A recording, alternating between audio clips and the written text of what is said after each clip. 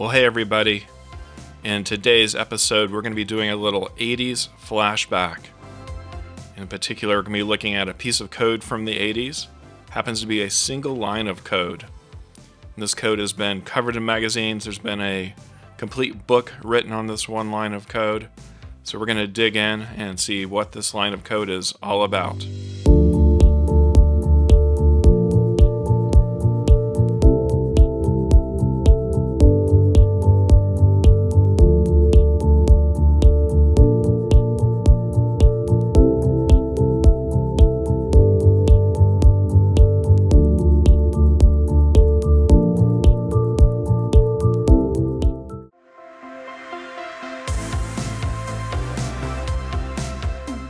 So our journey is going to start back in 1982 with the release of the Commodore 64.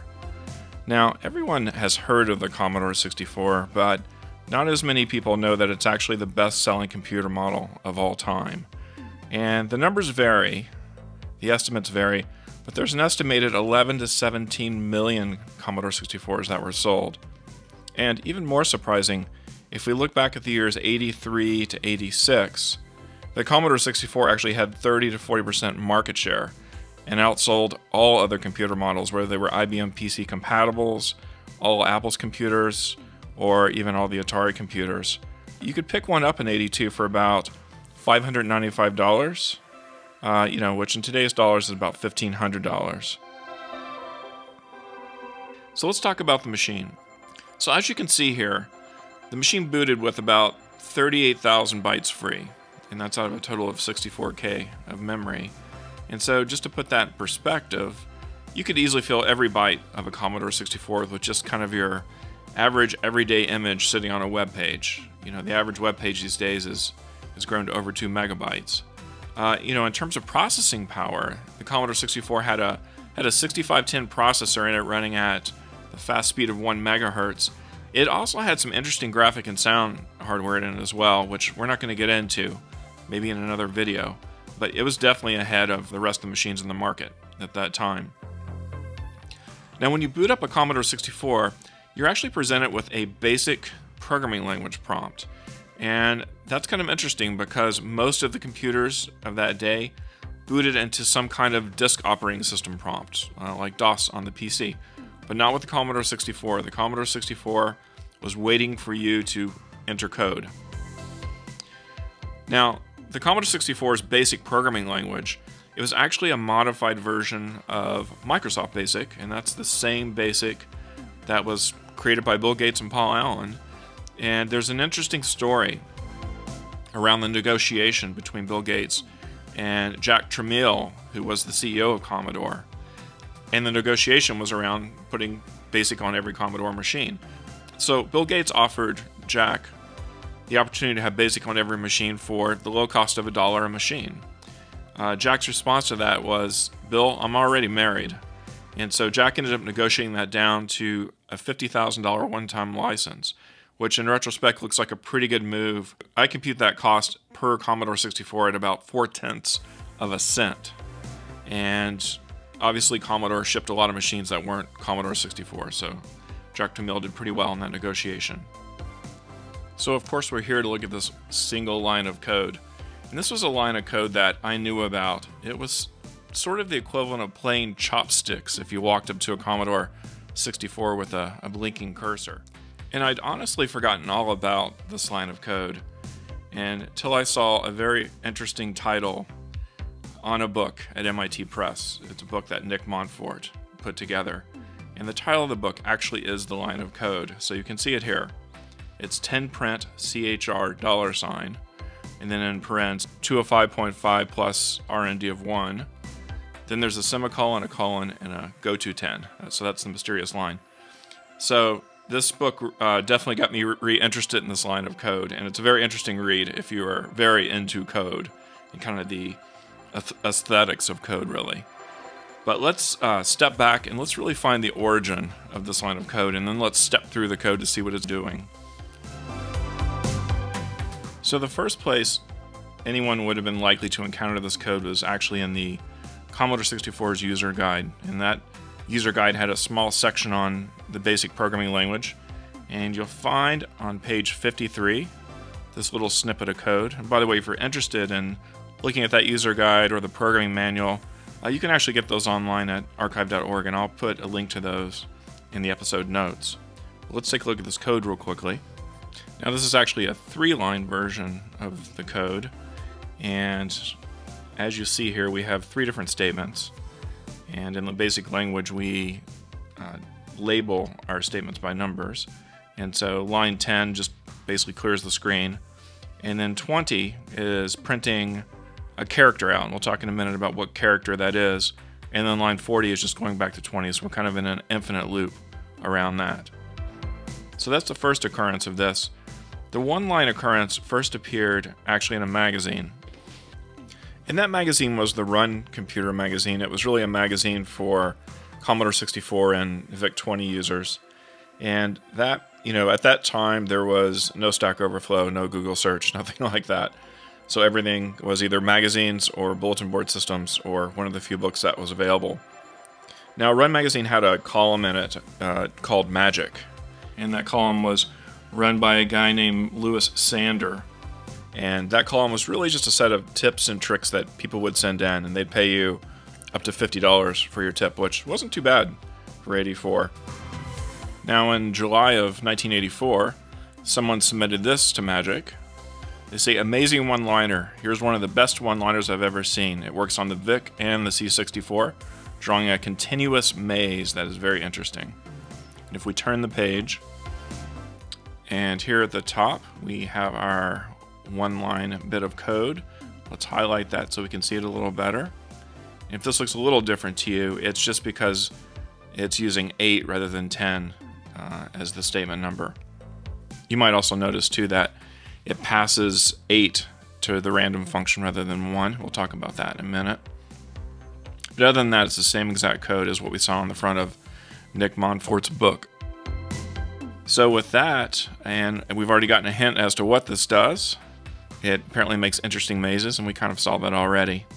Let's dig in and see what this code does and how it does it. And we should also thank Dan Kruger as well for posting this code all those years ago.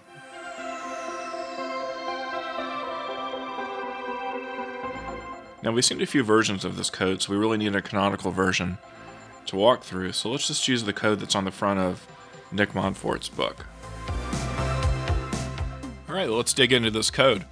So up first is the number 10, and 10 here is our line number. So BASIC, as a programming language, uses line numbers. 10 is sort of the convention for your first line.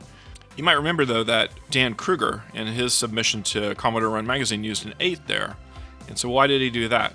Well, he might have just liked 8 better. There's nothing wrong with using 8. More practically, the number 8 actually saves you a byte. And why is that? Well, you might look at the line number and say, okay, 10, that takes 2 bytes. 8 only takes a single byte, so there's my savings. It actually doesn't turn out to be true because Commodore uses 2 bytes for every line number, so you don't save there. Where you actually save is at the end of the line where it says go to 10. And if you have go to 8 instead, you're using 1 less character, which is 1 less byte. Sometimes on a machine with only 64K bytes, that can matter a lot. In this program, not so much, given it's such a small program. Nick Montfort has an observation about this as well in his book, which is just that 8 has the nice look of sort of an infinite symbol. And so we've got an infinite loop going on here, so it's kind of a nice thing to put here aesthetically. Remember, too, that Dan also put an 8 within the random function which you're going to get to in the middle, so we'll come back to that. Okay, up next is print, but actually before that there's a space. And one thing to say about Microsoft BASIC or Commodore BASIC is that you don't actually have to have the spaces. The way the parsing works, you can actually remove every single space and your code's going to work the same way, which is kind of an interesting feature. Not that common in programming languages. We usually keep them, though, for readability. So up next we have print. And so print is that function that has been around since almost the beginning of programming languages. I think it was certainly in Fortran, on the early IBM versions of Fortran. But it has always meant, well, early on it meant actually print to a printer, and then it just sort of hung on. And these days it means print to a display, and that's what it does here as well.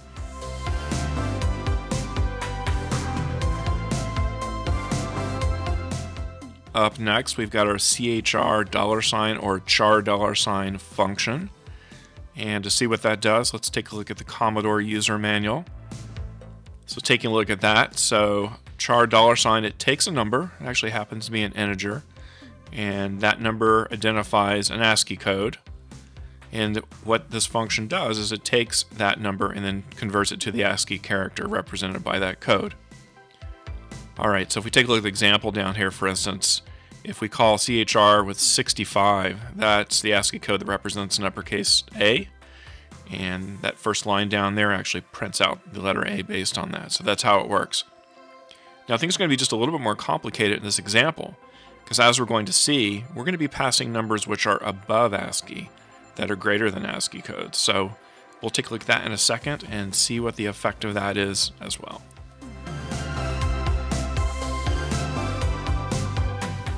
So to understand what we're passing to CHR $, we actually have a little addition going on in here. And so we have the number 205.5, which is clearly a floating point number, plus the result of calling rand RND on the number 1. So what does RND do? Let's again return to our Commodore user's manual. And we can see there that it returns a random number between 0 and 1, floating point number. And remember that computers generate pseudo-random numbers, and so to do that they use what's called a seed.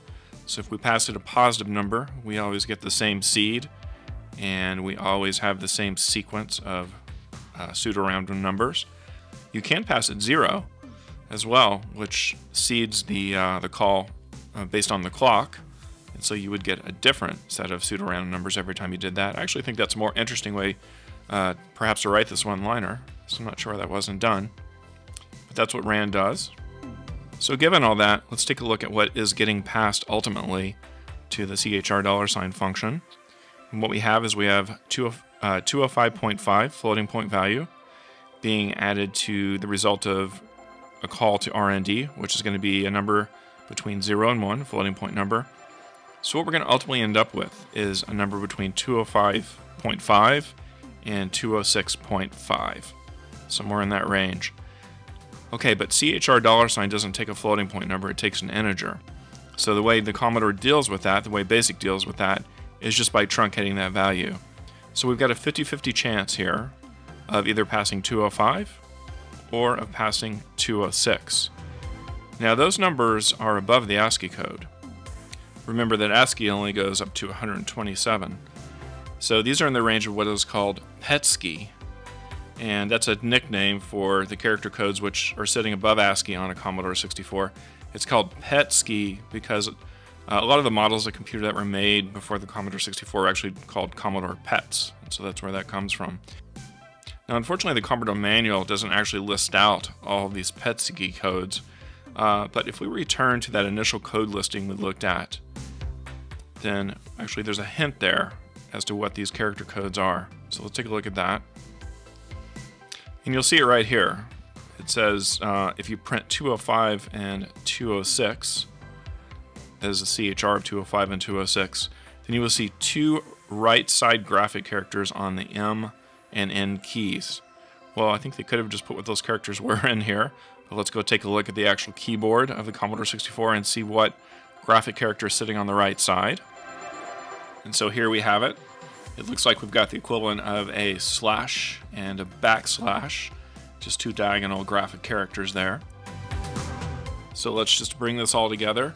So each time CHR $ is called, it's going to pass either 205 or 206, and that is going to return either that / looking graphic or the backslash looking graphic.